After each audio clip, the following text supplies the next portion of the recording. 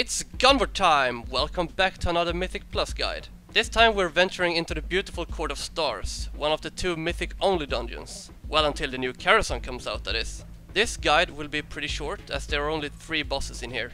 Let's do it! So after disabling all the necessary beacons, you'll engage Patrol Captain Gerdo. If you aggro him without disabling the beacons, he will call for backup. Okay, so his main ability is Resonant Slash. This will create lines in front and back of the boss. After a couple of seconds, he will slash those areas, dealing insane damage to anyone stood there and stunning them. He will sometimes spawn an eye, which will target a player and blast them after 3 seconds. You can move from this, so please do. This is important to know because of his lockdown ability. This will root you to the ground and leaves you vulnerable to his other abilities. What you have to do from this is to just jump. That will remove the stacks and you wanna be quick about it. Lastly, when he reaches low HP, he will run over to the middle and drink from his flask. This will increase his damage and haste.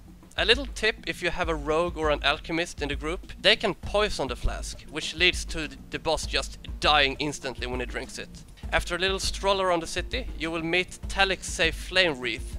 This boss is a little special in that you can't under no circumstances just aggro her, because you will die. You might have noticed that there are different objects around the area where she is. Also that there are certain mobs marked by a yellow circle on the minimap. This is because one of her abilities called Fell Covenant. What you need to do is to kill those ads, or if you have a certain profession you can tamper with different objects. This will lure out her henchmen, which you need to kill separately. Anyway, when you finally engage her, she will use Infernal Eruption. This will spawn fire beneath all players and summoning a couple of imps.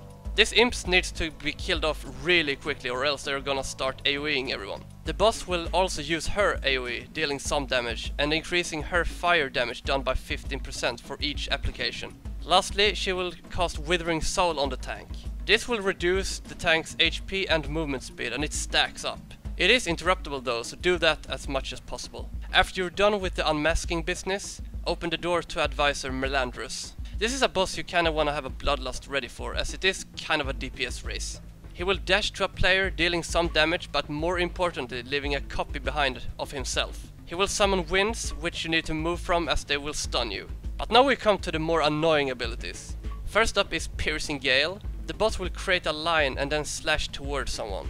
Keep in mind that his copies will do the same. It's the same with Slicing Maelstrom, which is an unavoidable AoE that is pretty harmless the first time, but when he has summoned quite a lot of copies, this one will really start to hurt you. Worth noting is that in the area with the previous boss, you can gain different buffs depending on your professions. These will carry over to the last boss, so that's always something. That's what you need to know from here. If you enjoyed the guide, be sure to assault the like button and don't forget to subscribe. Gunwar out.